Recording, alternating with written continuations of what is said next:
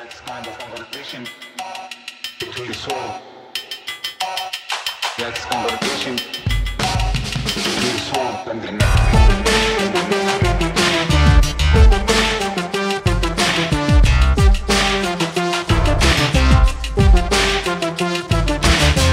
Hello, Prestige heads, and welcome to American Prestige. I'm Danny Bester, here without my co-host and comrade, Derek. Derek has just been putting in for time off for months and months and months. I couldn't deny him any longer, so he is out of the office this week. But I am even happier, don't even take that too personally, Derek, because my two friends are here to join me to talk about U.S. foreign policy and many other things. The first is Mike Brenes. Mike, you know him, you love him, is co-director of the Brady-Johnson Program in Grand Strategy and lecturer in history at Yale University. And Stephen Wertheim is also here, first guest, not first host, I'm the first host, first guest on the program ever. And Stephen, of course, is a senior fellow in the American Statecraft Program at the Carnegie Endowment for International Peace. So thank you for joining us, guys. Thank you for joining me, guys. I really appreciate it. Thanks, Danny. It's good to be back with you, aside, as always, from the fact that I'm not receiving any benefit from doing this. You're receiving remuneration. This is prestige. I learned from academia. Oh, okay. The prestige of becoming on this podcast. I can't eat prestige. Becoming on this podcast. You could eat American prestige. But Stephen, I want to talk about this new book, obviously, that Mike and I recently published and that you are in. It's an edited volume from Palgrave called Rethinking U.S. World Power, Domestic Histories of U.S. Foreign Relations. But Stephen, you're presently making a domestic history of U.S. foreign relations. So before we get in the book, and I do want to talk about your piece and I do want to talk about the book, what is the tenor in D.C. these days in the foreign policy community? Because in the past, my sense is that things actually slowed down a little bit before presidential elections, just because foreign policy usually isn't a focus in presidential elections. But it looks like this time it might actually be primarily related to Israel's assault on Gaza, but also perhaps in Ukraine. So what are the pointy-headed intellectuals in D.C. talking about these days when it comes to foreign policy, and how does it relate to the election? I'm just curious to hear your thoughts. It's a curious situation. I think you're right that foreign policy is looking to be pretty salient in this election. And of course, there's the ongoing crises in Ukraine, in Gaza. Weirdly enough, like China seems to be now on the back burner. So, maybe that's the one area where things are not actively getting more horrible by the day. But despite the kind of importance of foreign policy politically now and seemingly the big decisions that ought to be made, I'd say that the foreign policy debate is stuck. There's not much happening by way of like making a deal over Ukraine aid.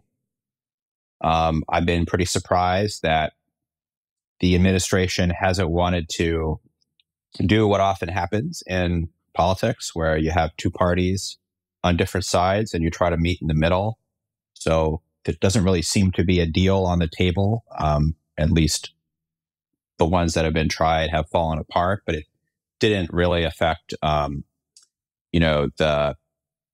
Ukraine strategy that the White House has put forward.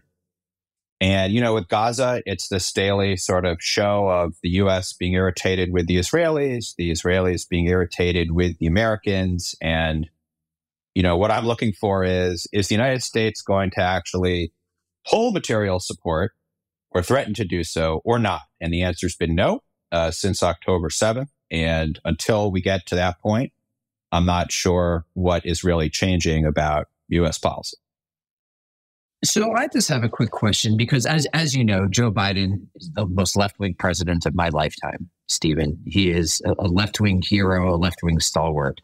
How has Joe Biden's presence, or how has it not, opened up space for more heterodox thinking in the left-wing foreign policy world?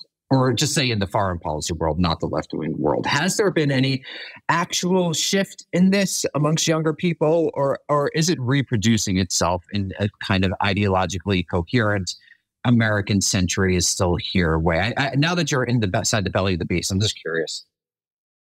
I think that the Biden administration came in to office understanding that there was a big legitimacy deficit among the people in terms of America's traditional foreign policy.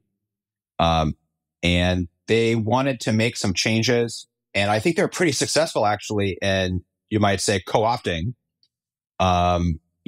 reformist sentiments among young people, among progressives. They obviously have made changes in economic policy, political economy, with the turn to industrial policy. They also, came in and withdrew from Afghanistan, denounced forever war. And there was some consideration, I think, in the government of going farther than that and changing the U.S. global force posture. Right-sizing would be the terminology, right-sizing, which is sometimes code for downsizing. But it turned out at the end of the first year, the DOD decided, hey, we've basically been doing everything right. And then since then, I think what you've seen is in U.S. security and military policy, a return to orthodoxy with the war in Ukraine, a lot of excitement that the U.S. was now the good guy again in the world, and there was a real purpose for American global power. And that's proven to be pretty short-lived. And now I think we are on the cusp of more space opening up. I think the Biden administration has largely given up on its attempt to look like it was something other than restorationist when it comes to security policy, right? Economic policy, different story. I'm thinking of the president's address after October 7th of last year, where he, pulled out the old chestnut of America as the indispensable nation. And now he seems to be just sort of locked into, what we're doing is right. Critics of Ukraine aid are pro-Putin or playing into Putin's hands. And, it seems to be a pretty naked appeal to, a traditional pre-Trump foreign policy, with this oddity that Donald Trump is actually running for president, polling now a little bit ahead of Biden, and so could well be the next president of the United States. So I think the conditions are there. I haven't even really gotten to the Gaza war, right? Where I think so many people, our age and younger, Danny, are from the very beginning, actually, have looked at this and said, I don't follow what's going on. This makes no sense. Like, I understood why we would support Ukraine. They're the victims in the war, but this policy makes no sense. And it's so nakedly one-sided. So I think the discontent is there. But, if we just assume that Biden is reelected, I'm not sure what it's going to amount to. There's a lot less discussion today, I think, of a kind of comprehensive progressive foreign policy alternative. That's partly because the Democratic Party is not like the Republican Party. Democrats like their party. They hate the other party more than they hate, other parts of their party. And one of the risks, I think, of the backlash to the unconditional U.S. support for Israel is that people tend to care about that issue quite a bit, but not connect it elsewhere to U.S. foreign policy, even in the Middle East, let alone beyond that. So right now, I think it's pretty clear there's a progressive backlash and a generational backlash on the Israel-Palestine issue. But whether that expands into something or not is hard to say. All right. So, Stephen, what are the obstacles that you would say? Is it literally just gerontocracy? That these are people who were steeped in the Cold War and the unipolar era, and once they retire or die, there'll actually be a generational shift? Is it lobbying groups? Just what do you see as the obstacles to a transformation in the grand strategy, frame it broadly, of primacy in U.S. foreign relations? Yeah, I think it'd be too simple to say that, when the current ruling generation passes from a scene, then all will be well. First of all, there's a huge amount of path dependency now because the U.S. set out on the quest for primacy a long time ago, and now we're in a number of jams, and so it becomes more and more difficult the more the United States has entered into truly adversarial relations with countries. Then you have a real threat, in a sense, with those enemies, and primacy also has discouraged American allies and partners from taking responsibility themselves to manage security problems. So, in a sense, the difficulties keep mounting. It would have been a lot easier for the U.S. to pull back in the 1990s. But, now I think it requires taking on some pretty clear risks for the United States to do that. Now, maybe in the Middle East, you could say the U.S. record's been so bad that even if the United States left a vacuum and there was short-term destabilization, you could make the argument that, look, things were not better with us there. I think the American people will be fine with that. With Europe, it's a little bit different. But, the military-industrial complex, so-called, that's very influential, right? That's a problem. There are foreign government lobbies that would also stand in the way of action. So, and the U.S. you have to have bureaucracy make changes. And so a president that maybe thinks, hey, maybe we should get out of the Middle East. Is that so bad? They have to have the personnel around them that actually really want to do that. And then they have to be able to appoint people to the bureaucracy who are committed to that course of action. And then they have to be willing to incur political criticism when they follow through. And the fact that President Biden pulled out of Afghanistan and saw his poll numbers drop, roughly at the same time, I'm not sure exactly what the causality was. There was also another round of COVID happening at that same time, right? But the fact that, it was basically a political loser to pull out of Afghanistan, which like more than 70% of the public thought was the right thing to do, doesn't bode well. So I think this then brings us nicely to the book Mike and I published. And now this is kind of for everyone. No, I think this is more directed towards Stephen, but then Mike will go to you. Sorry, buddy. Guys, Mike's just sitting there. So all right. I'm just waiting to speak. I just put him on because of his pretty face. But Stephen, you yourself were also a historian once upon a time. You still are a historian. You're among us. Thank you. Right. You're welcome, Stephen. But so, as you know, we were all professionalized in this moment of the international and transnational turn. And that really de-emphasizing of the domestic sources of U.S. foreign relations, et cetera. It's interesting. I just wanted to point out that everything that you said about the future of U.S. foreign policy was 100% shaped by domestic factors. So I'm just curious, as someone who is now doing this professionally, what do you think of the international and transnational turns? What do you think of what Mike and I tried to do in this volume, which obviously you contributed to? So I presume you're on board at least somewhat.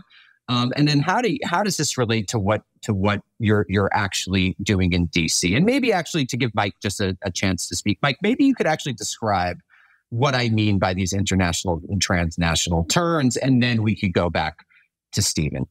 Sure. So, yeah, I mean, you're absolutely right. When I was in graduate school, so I got into graduate school, I think around the same time that we all were in graduate school, so 2007, 2008. And then I left grad school to 2014. I was interested in foreign relations. I came into grad school thinking I was going to sort of study the role of African Americans in U.S. foreign policy, which was kind of the rage at that time with people like historians like Mary Dudek and Tim Borselman. There are others who were doing this work. And I quickly pivoted to, mostly because of Obama in 2008 and what happened with his election in 2008, 2009 with the Tea Party, I pivoted to thinking about it'd be interesting to study the role of the right as opposed to like the left, because I kind of knew that story a little bit. And when I was thinking about this and sort of framing this to advisors, they're like, well, there's no sort of U.S. in the world component. Meaning, as you're saying, like if you wanted to study sort of or wanted to more accurately get a job in the field, it was better to look at what the field was doing at the time, was sort of looking at actors outside of the U.S. and how the U.S. was kind of one nation among nations, which is a phrase that comes out of this book by Thomas Bender, who's I think it was a historian at NYU. And it would be better served me professionally, financially, if I were then to sort of discard this and sort of just think about what's happening, in wherever, and then relate that back to the United States in a kind of looking at the U.S. as kind of a tangential way. So what it means ultimately is also looking at sources that were non-English sources. So there were a lot of historians who were going to multi-archival sources, and this was happening for a while. I think Ernie May was doing sort of the first sort of transnational history in the 1960s, but it kind of taken off, in the midst of I would say sort of the turn to sort of globalization, or like the broader transformations of U.S. power and U.S. foreign policy in the 1990s and early 2000s, where you see kind of this shift to thinking like Thomas Friedman, the world is flat, et cetera, and then the profession kind of shifting also. And so that meant domestic stories, U.S.-centric stories, were not in vogue.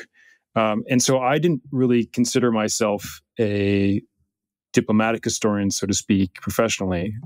I consider myself a political historian, because then I could at least look at actors in the state and potentially get a job.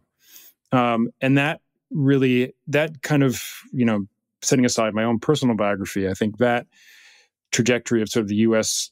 in the world transnational focus has now kind of, perhaps maybe I'm wrong, but because of your article with Fred Logeval and others, that has kind of started to receive like cracks in the edifice, so to speak, where we're looking at, I think, domestic politics, and as Stephen said, in contemporary terms differently, and we're looking at the relationship between domestic politics and U.S. foreign policy in different terms. It might still be seen as anachronistic within the field, but we're hoping with this volume that there's not scholars who feel emboldened to write on domestic projects, who are thinking about the way the transnational turn has shaped their own study of history, that they feel also that they can contribute to this endeavor. We're not sort of bifurcating the field between those who want to do multi-archival,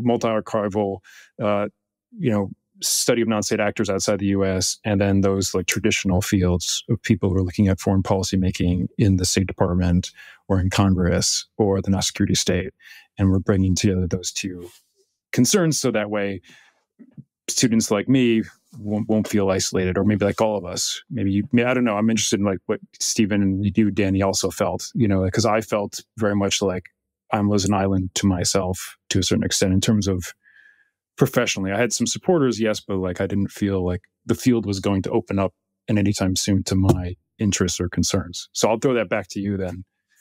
Stephen, I'm curious. What do you think of that? Because also, Mike, you were at UVA, am I remembering that correctly? No, I went to the grad center at CUNY, so I was in New York. Why do I think always UVA? I'm sorry, you were at the grad center. So you were both in New York at the same time. Yeah, no, it's a great school. But because I know Columbia has like, particularly when you were there, Stephen, I think all of the academy has basically withered a little bit. Like I just hear a lot less about seminars and things like that, things that were like really going 10, 15 years ago. I think a lot of funding has been pulled. I think a lot of people, if you don't have graduate students, basically fields wither. And I think that is presently happening in history, broadly speaking. But when Stephen was there in particular, I know Columbia it was very vibrant from my understanding, like a group of people who became very successful in the field, yourself, Stephen, Tom Meany, Kristen Loveland, even people who were there earlier, like Mira Siegelberg. And so it was a very exciting space. But what was your take on this when you were coming up in graduate school? And then I do want to hear about how your actual experience changed things. So, yeah, I mean, I was attracted to the idea of doing international and global history at Columbia. There was a dedicated track to international and global history. I came in fall of 2008. And, that institutionalization of international global history followed this self-conscious turn, as you mentioned, in the field starting in the 1990s. And I think, we should appreciate some of the good reasons and compelling reasons for the so-called international, transnational, and global turn. First of all, it was a response to the conditions around us. It was U.S. unipolar dominance. Non-state actors loomed large. Discourses of, universal values also loomed large. So, and the field had gone through these intense debates about, why did the United States and the Soviet Union come to blows or cold blows in the Cold War. And I think there was a kind of sense that had been done and played out, and at least needed to be supplemented with more social history, cultural history, intellectual history, and above all, other kinds of actors besides Americans.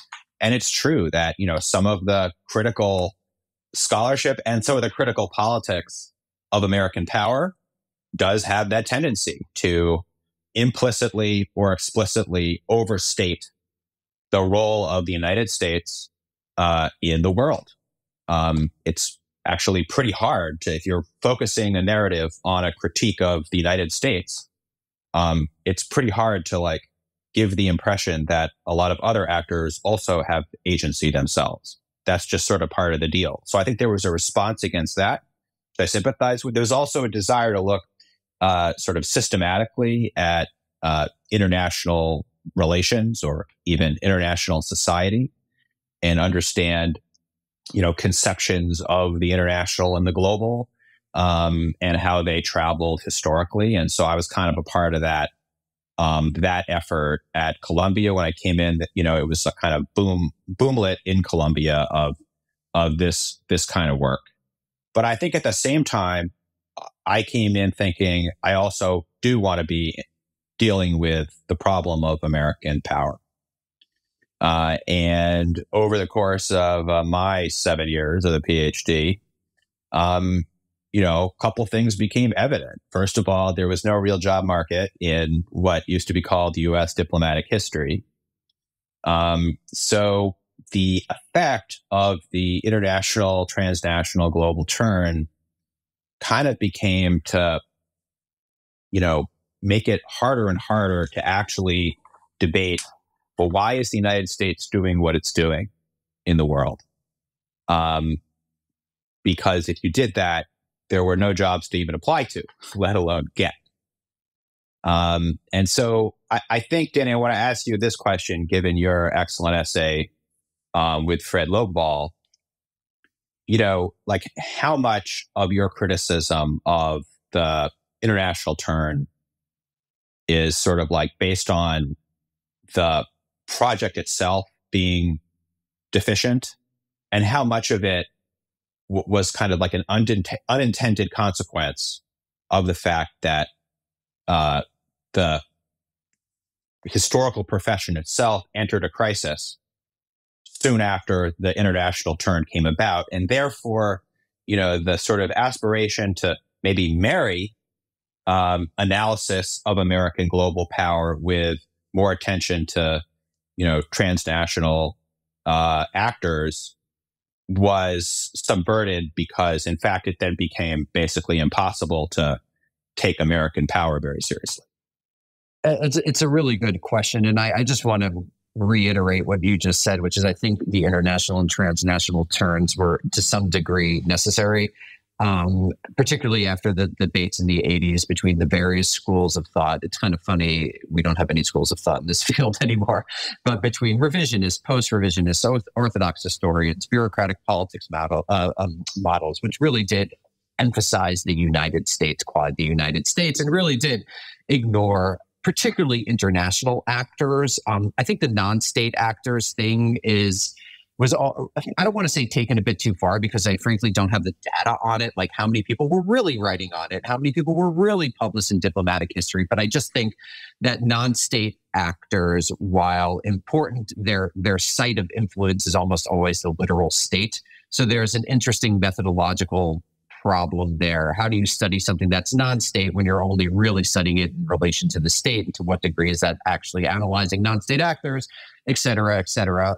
Particularly in the United States, where non-state actors, I would argue, are actually part of the state, are part of the parastate, like Stephen Carnegie, for example, right? Is that really a non-state actor? Kind of, yes.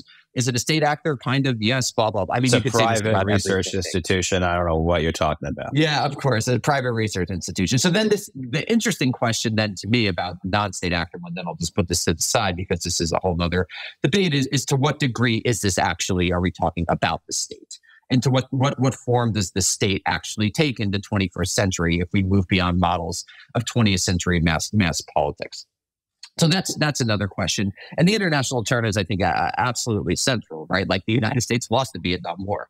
You can't understand why that happened if you don't literally go into North Vietnamese archives, right? This is actually very crucial and very important.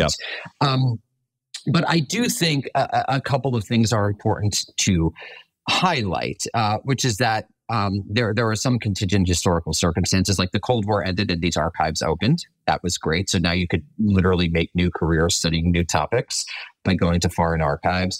But it did, I think, to a certain degree, and Fred and I make this critique in the article, it's not a surprise that it was the Yales and the Harvards and the Columbias that led this charge, because it requires an enormous amount of money and an enormous amount of free time to learn languages, right? So there was also, I think, almost an unconscious elitism to the project by making, if you go to your not as elite institutions and you actually have to teach and you can't spend a year and a half in a foreign country learning the language and becoming embedded, you're essentially cut off from the field.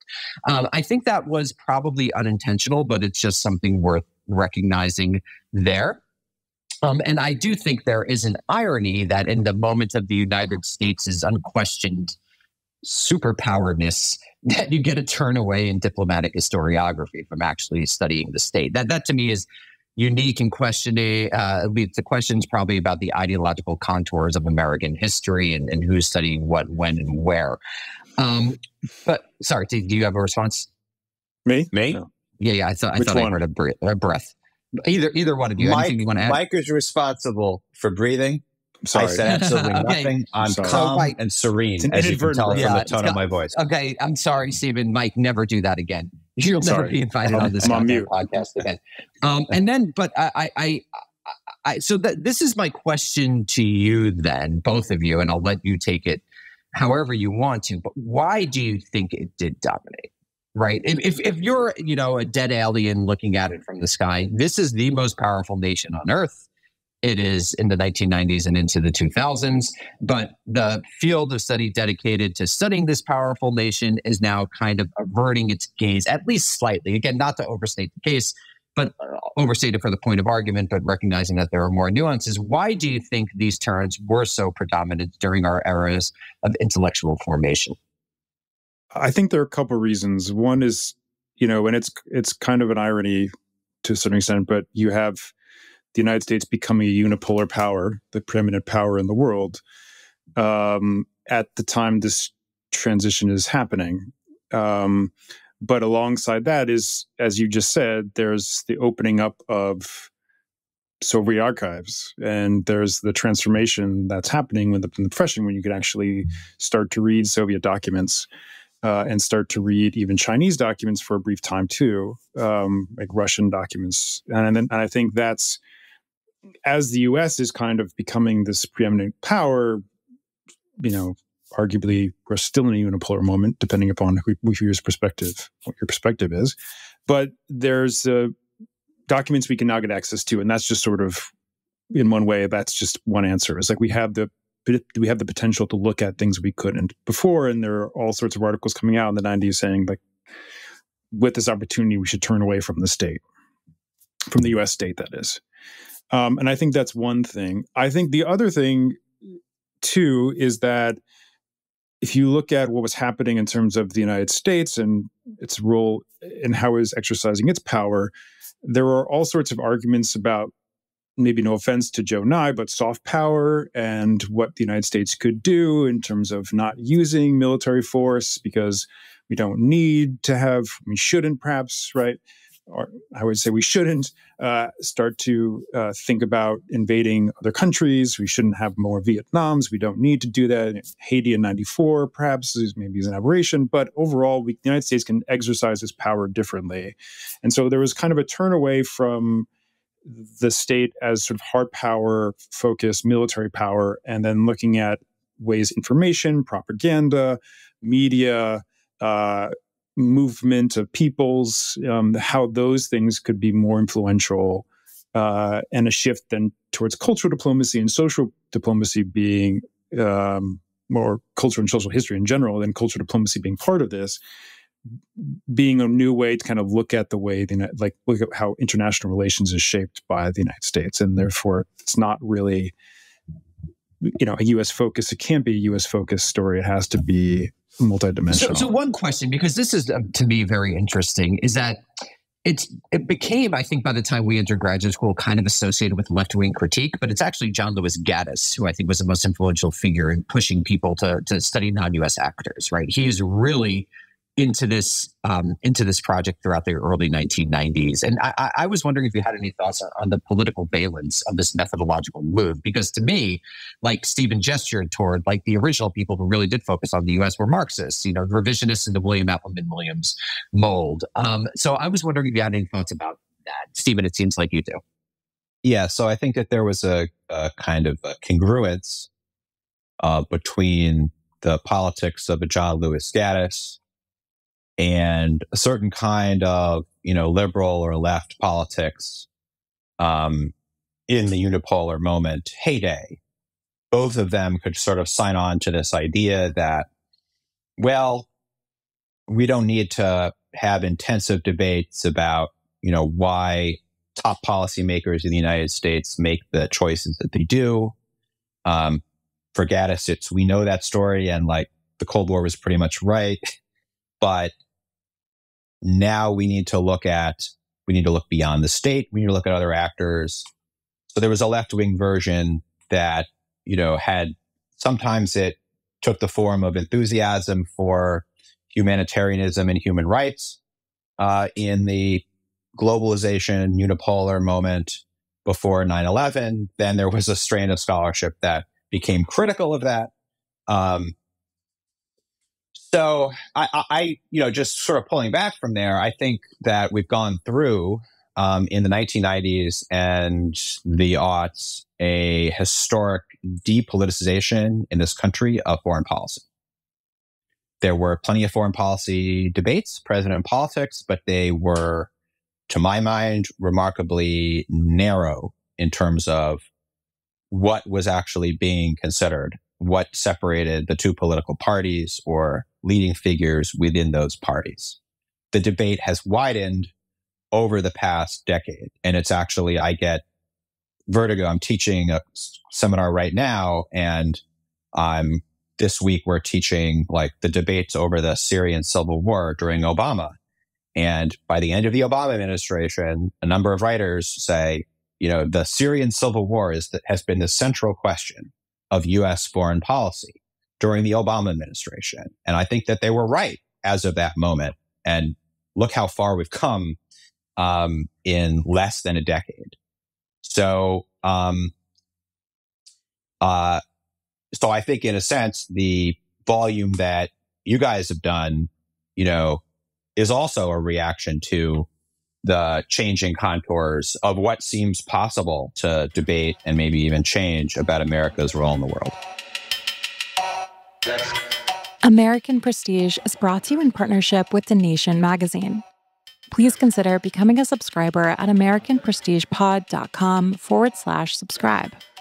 As a subscriber, you'll get access to dozens of exclusive bonus episodes, including breaking news specials, deep dives into regional histories, analysis of movies and video games, and much more.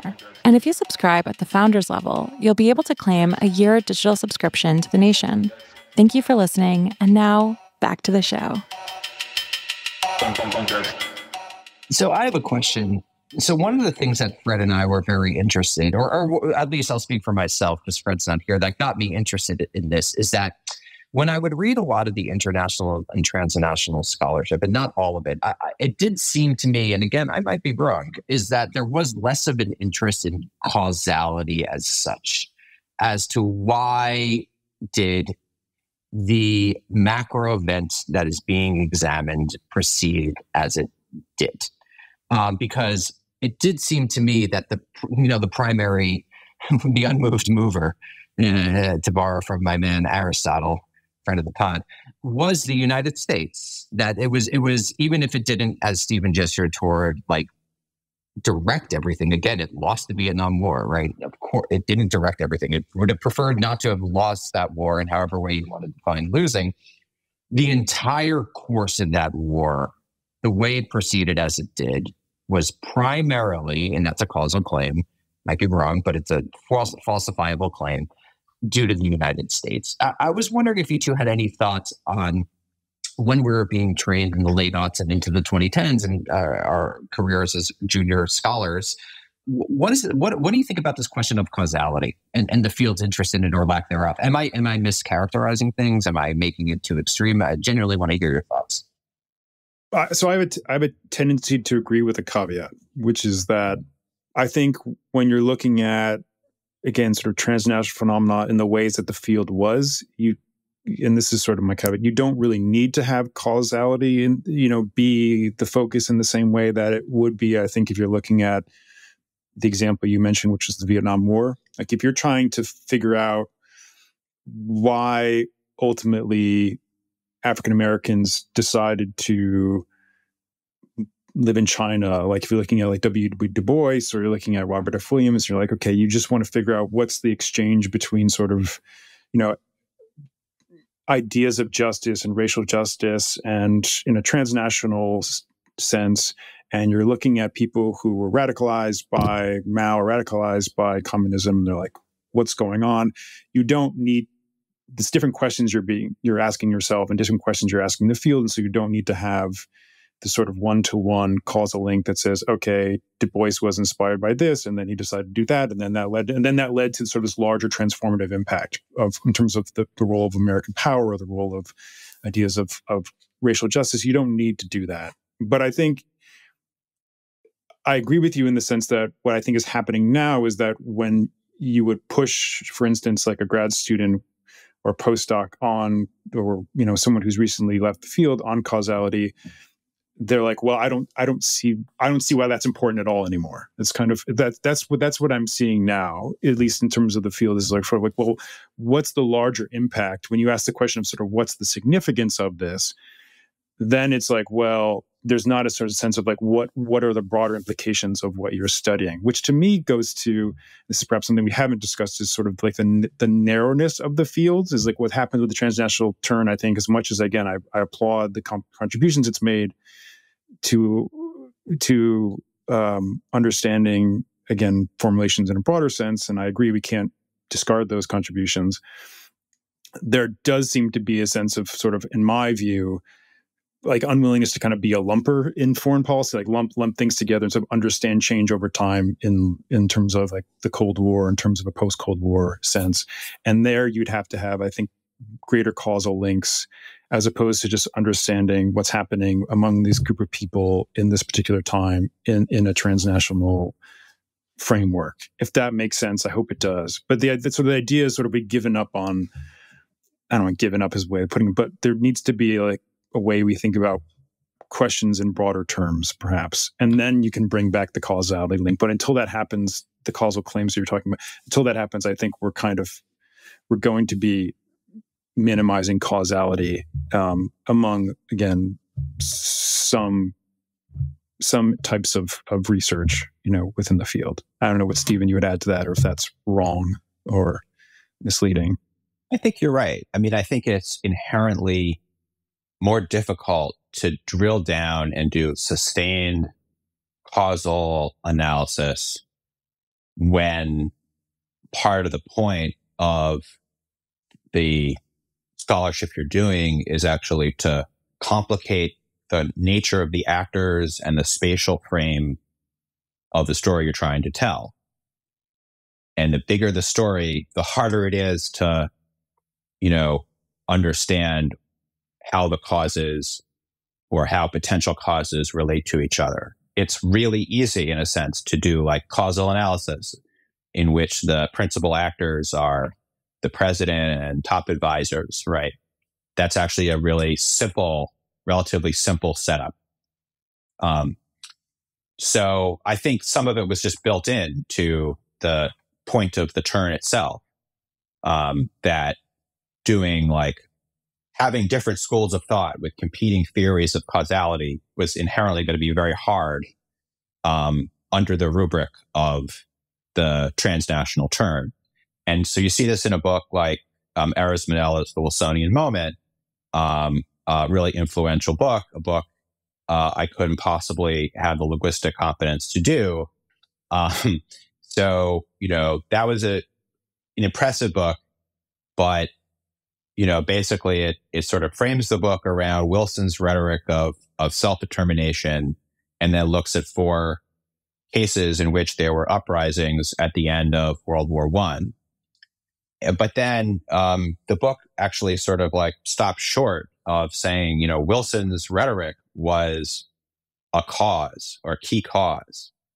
And so on its face, the book almost doesn't make causal claims, even though clearly, Wilson's rhetoric is part of the story. But, to reconstruct the causes in each of the 4 cases, and then to try to understand how those cases relate to an even larger global landscape, that's, inherently hard to do, even with the incredible linguistic competency of the historian in question here, Erez Manella.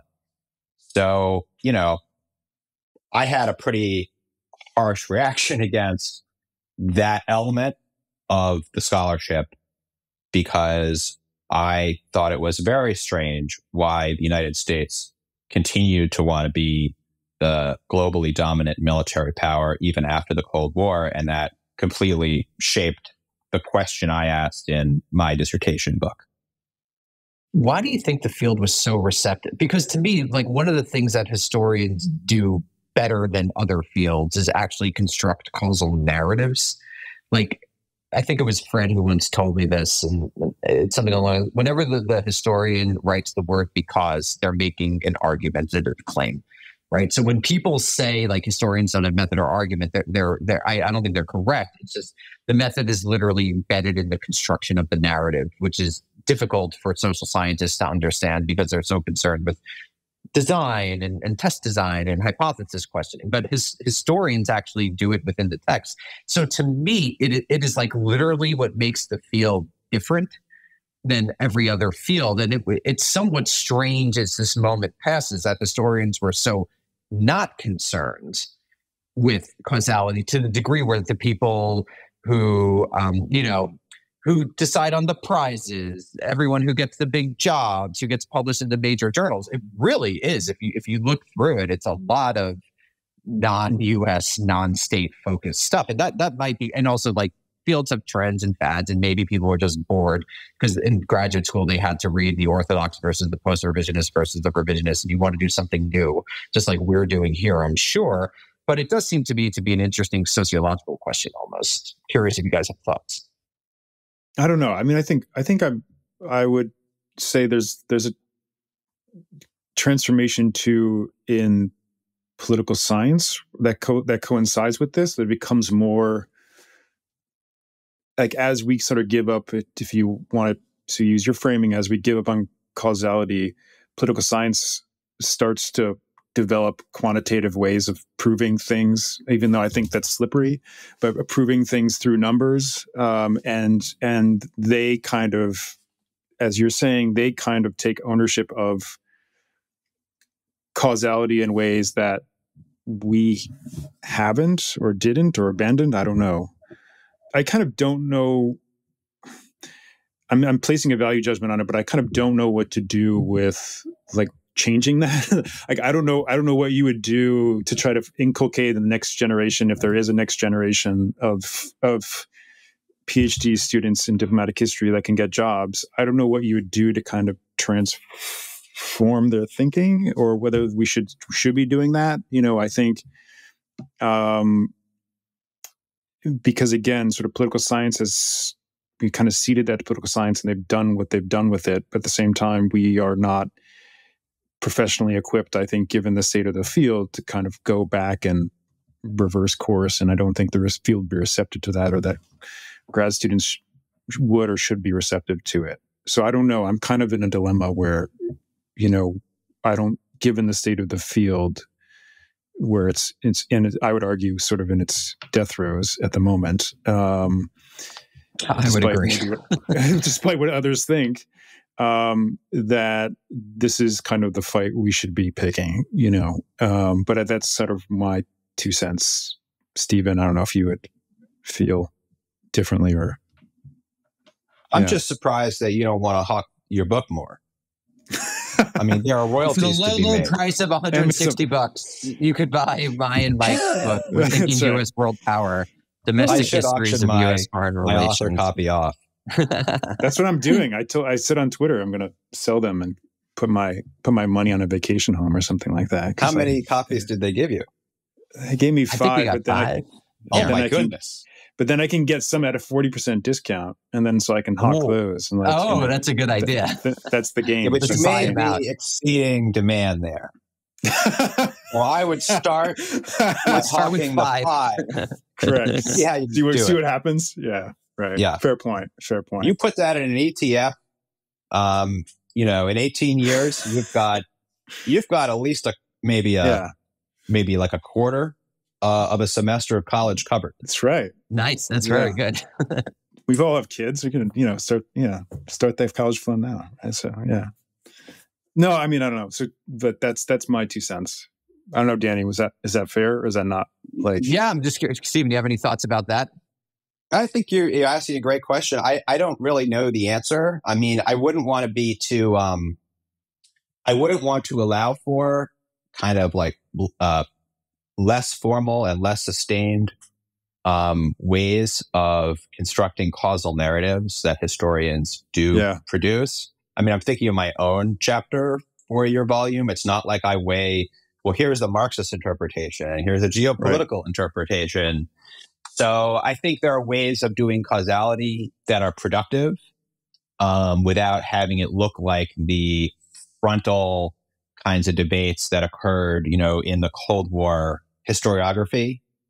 But I agree that there is something odd. I mean, at the end of the day, I still don't really understand how historical scholarship can be historical scholarship without making causal claims. I think it is inevitably doing that. So the fact that even like Mike, you have students that are like, oh, I don't want to do that. That does seem odd. So let's end with a final question, Stephen. So now that you've actually been in this world, and everything you described when you were talking about the state of present DC really was domestic. Like, is it just most of the time, it's hard to put a percentage, 70, 80, 90% of the time, just quotidian domestic political factors that actually shape U.S. foreign policy? Obviously not always, but I'm curious, like, how has your experience in DC itself shaped your historiographical thinking? I don't think you can put a number on it, because the international situation always matters and conditions, how the U.S. might respond to it. But I guess since coming to work in DC, I have not become, less impressed with the ways in which, American ideology, American politics, American media, shapes foreign policy. And I don't want to read back my own personal experience onto American history, because, there's been a huge evolution over time. But I can more readily explain, much of U.S. foreign policy in the 20th century with reference to international events than I can with the U.S. adoption of primacy after the Cold War. I think that's the point where to me, and so this is relevant to our own time, that's where, to understand U.S. foreign policy in the broadest sense, I think one needs to truly study the United States itself, in part because the animating logics of American primacy are often unfalsifiable. So if things are stable in the Middle East, then Jake Sullivan will write an article saying, look, our role is now stabilizing. Things are on the move. Why would we screw it up by, changing U.S. foreign policy significantly in the region, except to do certain things to make primacy better, like promote normalization between Israel and Saudi Arabia. And then, after October 7th, then he has to make edits to the online version of the same article. But now the administration is again pursuing the normalization agreement between Saudi Arabia and Israel. And this time, somehow they think they're going to throw in some kind of Israeli commitment to create a two-state solution. So, I think in the era that means the most for understanding U.S. foreign policy today, which is the post-Cold War era, it's been heavily a heads I win, tails you lose logic, right? NATO expanded because, well, there wasn't really a threat. And now there is more of a threat with Russia. And so good thing we expanded NATO. This is just as George Kennan predicted things would unfold when the NATO enlargement, the post-Cold War NATO enlargement process began in the late 1990s. So there is no answer in principle that Washington has to under what conditions could the United States say, hey, mission accomplished. And now the U.S. can reduce its preeminent security role in one of the regions that really matters. So just on those grounds alone, and especially in terms of like claim making in foreign policy, that seems like a central issue to grapple with. Now, I do think, though, in some of the factors that we discussed earlier, some of those are international factors. The degree of rivalry now between the United States and China and Russia, I think that does very much change the situation, both for primacists and for people on the restraint side. And both camps, I think, are trying to adjust because they developed their arguments in the unipolar moment. And now they have to decide, to what extent is, deep rivalry between the United States and China and between the United States and Russia, is that something to now just accept that there's no easy way out of that, number one, or is there still some kind of off-ramp? And then number two, what do we do about it? Well, that's a very good place to end. Stephen Wertheim, Mike Brenes, thank you so much for joining us, and we look forward to having you back again soon.